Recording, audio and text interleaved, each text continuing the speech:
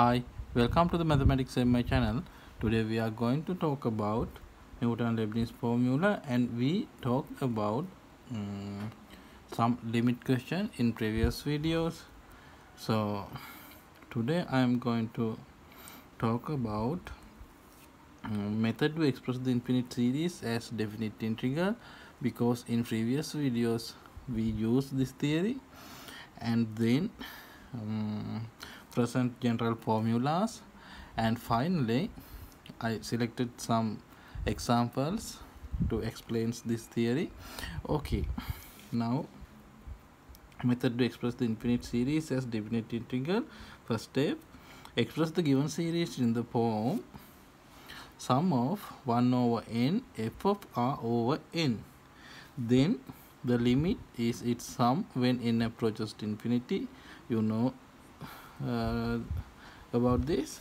Then replace the r over n by x and 1 over n by dx, and limit n approaches to infinity sum by the sign of integer sign. We know this is integer sign. And finally we can take the limits, lower limits and upper limits, the lower and the upper limiting values of r over n for the first and the last term of r respectively. Okay, I think now you know how to express the infinite series as definite integral.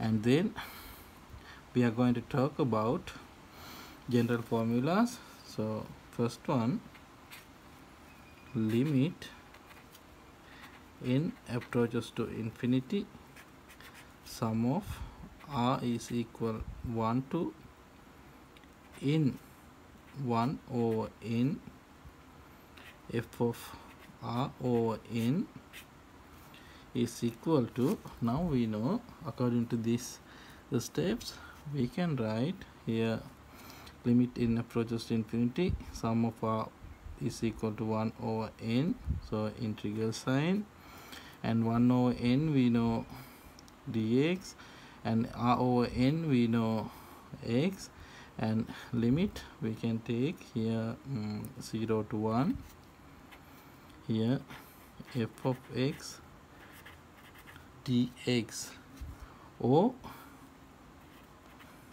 you can use limit n approaches to infinity, sum of r is equal 1 to n minus 1, 1 over n f of r over n, also this is equal to 0 to 1 f of x dx.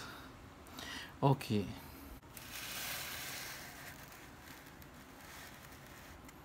then next formula,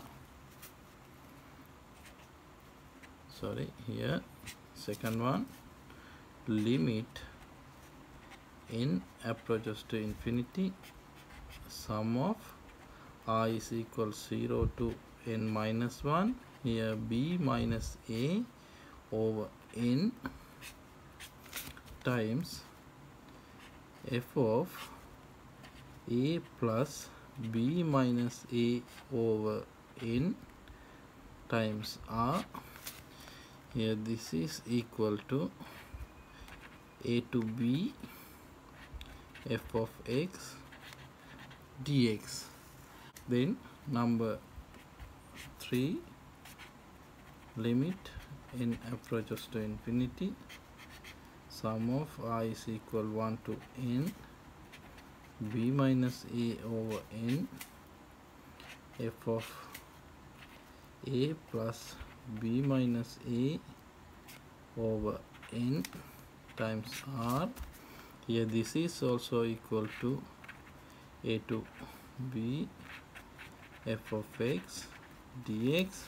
Then fourth one, limit n approaches to infinity, 1 over n, sum of r is equal to phi x to here psi of x, f of r over n is equal to a to b f of x dx, and here we use a is equal to limit n approaches to infinity 5x over n, and b is equal to limit n approaches to infinity psi of x over n.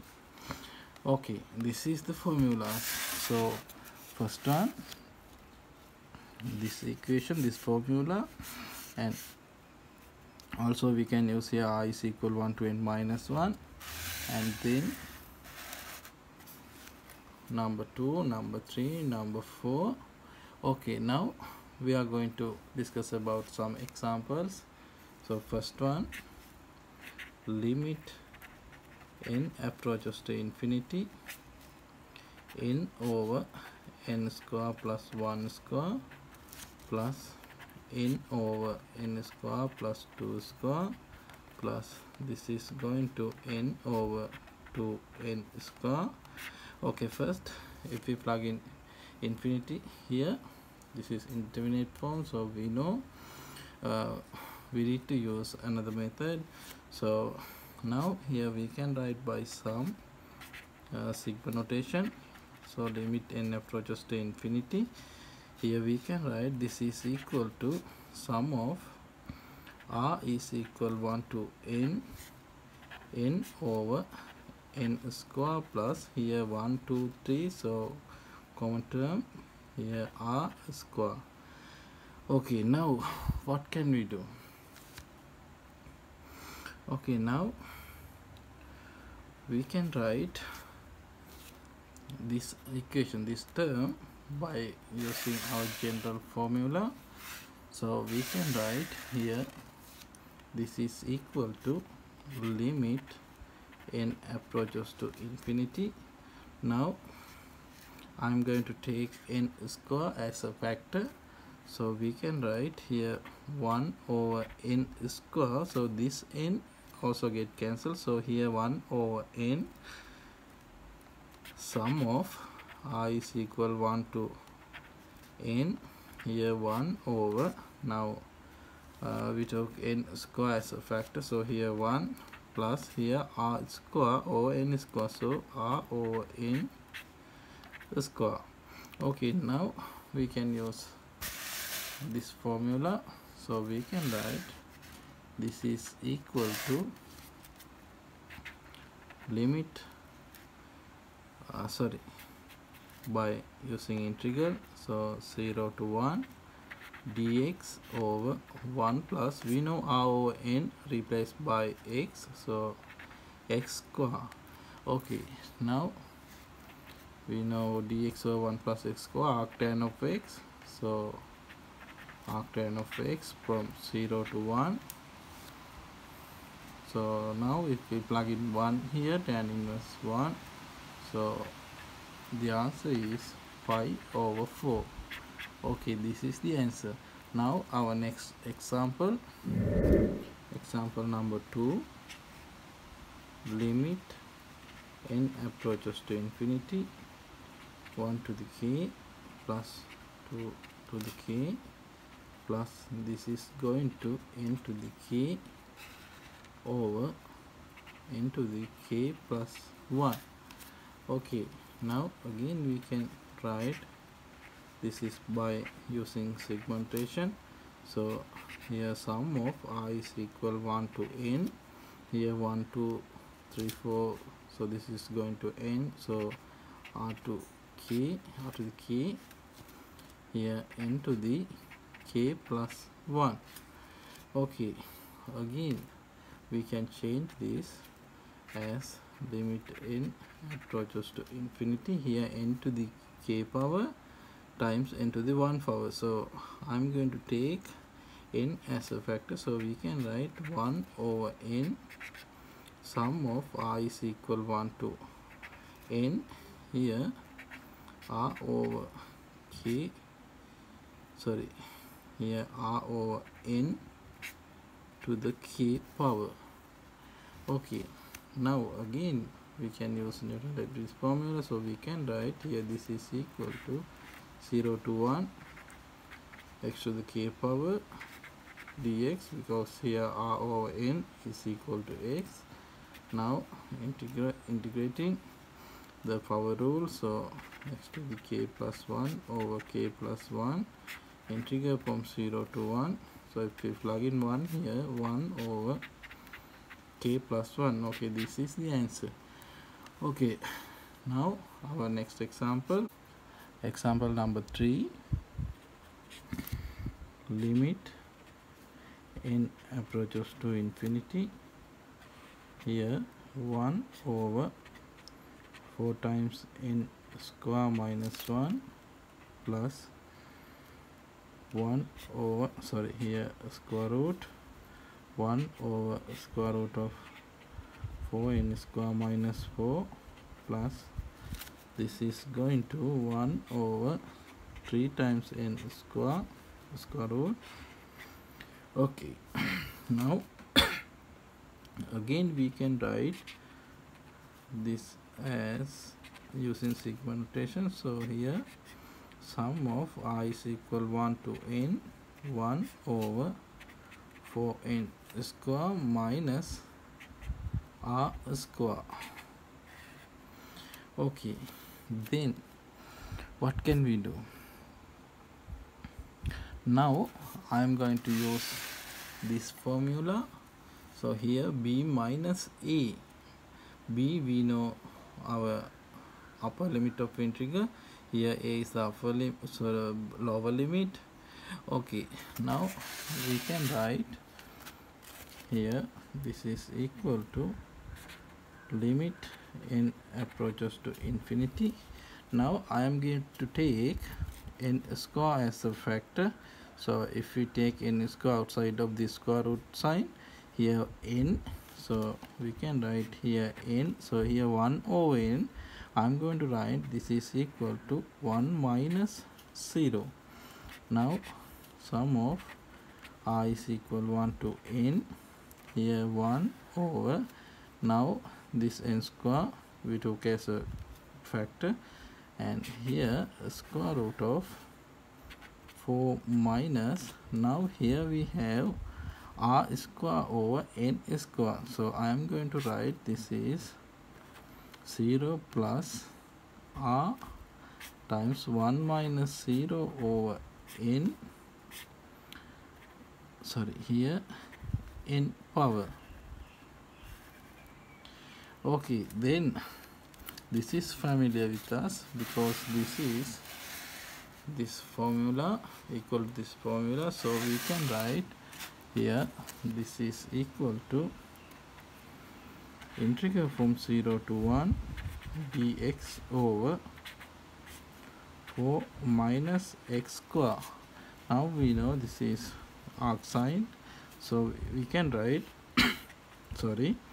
this is equal to arc sine of x over 2 from 0 to 1. So if we plug in 1 here, we know this is equal to pi over 6. Okay, this is the answer. Now our next example, limit n approaches to infinity, 1 square plus 2 square plus this is going to n square times 1 to the third power plus 2 to the third power plus this is going to n to the third power divided by 1 to the 6th power, 2 to the 6th power, and this is going to n to the 6th power. Okay, now we can write this is equal to, using sigma notation, so we know this series we can represent by sum of r is equal 1 to n r square, and this series we can write sum of r is equal 1 to n r to the third power over sum of r is equal 1 to n here r to the 6th power. Okay, now again we can use the general formula, first formula. So we can write here this is equal to Before it, I'm going to change. This is like our first general formula, so I'm going to write here 1 over n sum of r is equal 1 to n. Here we have r square, so r square over n square, so we can write here r over n all square, and again I'm going to multiply by 1 over n, and here r is equal 1 to n, here r over n to the third power. Now in the denominator I multiplied by here n square, so n to the third power, here n, here n to the third power, so I multiplied by 1 over n to the 7th power. Okay, likewise we should multiply by 1 over n to the 7 in denominator, so we can write here 1 over n sum of r is equal 1 to n, r over n to the 6th power. Now here 1 over n, here 1 over n to the 6th power, 1 over n to the 7th power. Okay, this is okay. Now we know this is our first general formula, so we can write this is equal to 0 to 1 x square dx. Likewise here we can write this is equal to 0 to 1 x to the third power dx over here 0 to 1 x to the 6th power dx. Okay, now we know x square, integral of x square x to the third power over 3 from 0 to 1 times here x to the 4th power over 4 from 0 to 1 over x to the 7th power over 7 from 0 to 1. Okay, then here if we plug in 1 over 3 times 1 over 4 over 1 over 7. Okay, if we simplify this, here 7 the numerator, so 7 over 12. Okay, this is the answer. If you like this video, please subscribe this channel. Thank you for watching.